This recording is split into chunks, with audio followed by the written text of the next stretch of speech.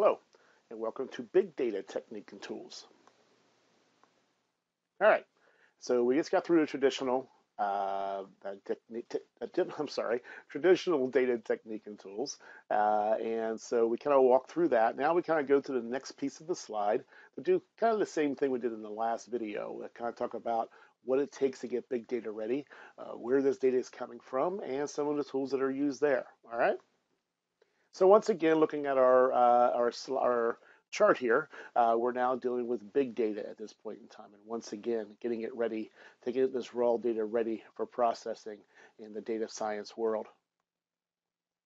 For the most part, we're going to be sitting down here, and what you'll find out is very quickly here. This is going to probably be a little bit shorter video. That much of the same techniques are used from traditional data that is in big data. We'll just kind of talk about a few new things as we go into it. Once again, you'll start seeing some of the tools here. And you see some of them have changed. We'll talk about that a little bit more. Java has been introduced. Scala has been introduced. Hadoop has been introduced, and so on. All right? Okay, so as I just mentioned, when it comes to pre-processing data to ensure data is cleansed, complete, and correct, for the most part, the concepts are still all the same. The big data, developers and analysts and so on, are going to go into that and make sure the data is correct and right and complete. I don't need to show you slides on what that means anymore. Hopefully, you got that from the traditional method. Same concept. Uh, but it's on a much larger basis, obviously, and probably even a more complex basis because some of the data we're going to be using is out of our control, meaning it's not internal data to our company. It could be external in regards to social media type data that we pull in and we analyze to see who's hitting our sites or what they're saying about us or what they're trying to buy, and so on and so on. It could be, financial data coming from the stock market, the ups and downs of the stock in certain areas based upon the economy and the day and the things that are happening in the world and so on. That all might play a part in dealing with, you know, data analysis and so on, trying to understand how well their company does based upon what's going on in the world. All right.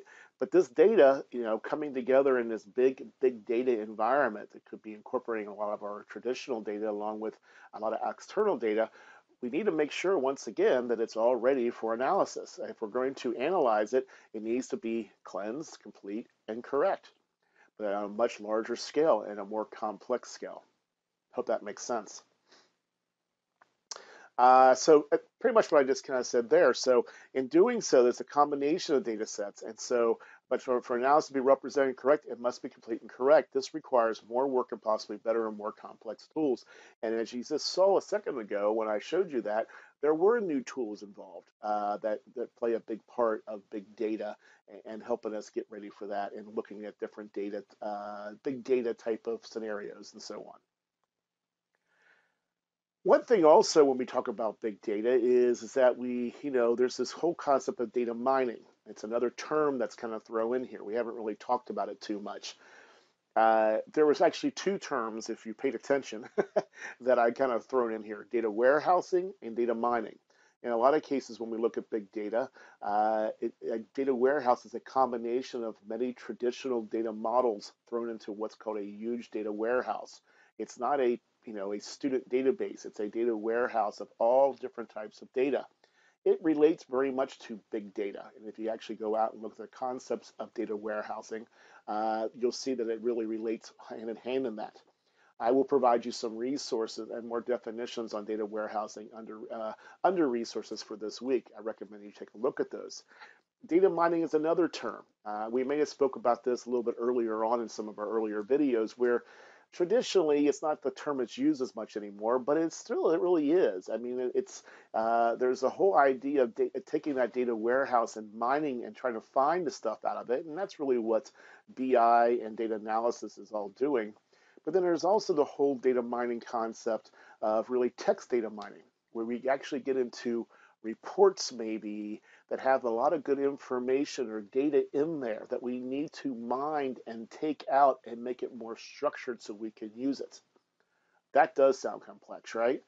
But it's being done.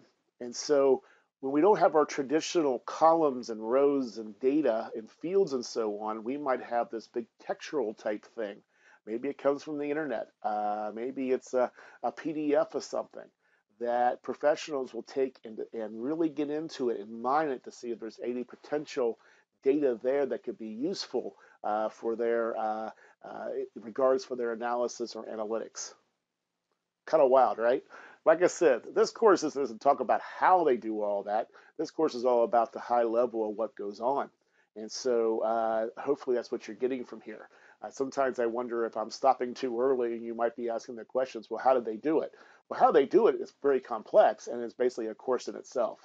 And once again, if you're willing to look at that, based upon the information I gave you and pertain to who does this type of work, okay, you may want to look into those fields and look at the education required to be able to do such a thing. So most of the data, like I said before, comes from the company's traditional relational databases, non-relational databases, and Excel spreadsheets. However, some of the data, most of the data when it comes to big data, not only comes from there, but a lot of it comes from the external pieces, social media, financial stock history, company reports, industry reports, et cetera, et cetera, et cetera.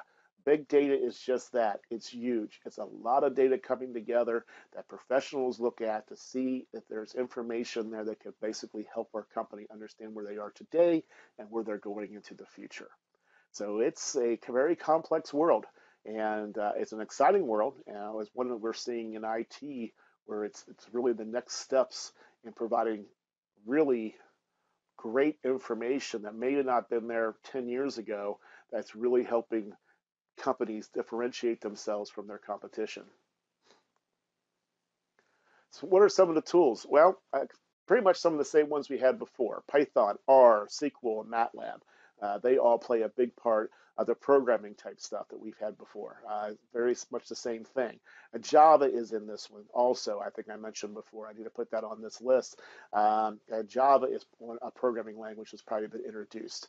You will see, and you probably have seen when we look at that chart that I've been referencing, that many of the languages we teach here at Cincinnati State are all part of this, from Java to Python to SQL to C to C++, and so on. All relevant languages that's big in the data science world. So it's good to get to know them, right? There are certain ones we don't cover, but nonetheless, once again, one programming language, you can kind of start building it up. And again, I go recommend looking at some information around R and MATLAB if this is a profession that interests you. All right. So in this other thing, we have Hadoop, but the third party, the other thing, I'm sorry, third party software is out there. Hadoop and Apache HBase. These are platforms that allow you to go in and really cleanse the data, look at the data, break apart the data mine the data, and so on. Very complex and wonderful pieces of software and platforms to help you do this. Both of them are basically from Apache. And once again, I gave you a ton of information out there, resources to go read a little bit more about them and try to understand them a little bit more and what they do and how they go about their jobs. All right, but these are more platforms to help us see the data and break it apart and get it ready once again for analysis and so on. Okay, told you this will be a little bit shorter video, but now we got the data. The whole idea is now, we look at big data, we look at traditional data, and we got it all. We got it all ready. And that's what the people that we spoke about, the professions do in this regards to data science, is get the data ready for analysis, okay? Be it BI, which is more of the past, or be it predictive analysis for traditional methods of machine learning and AI and so on, which is all about predicting the future.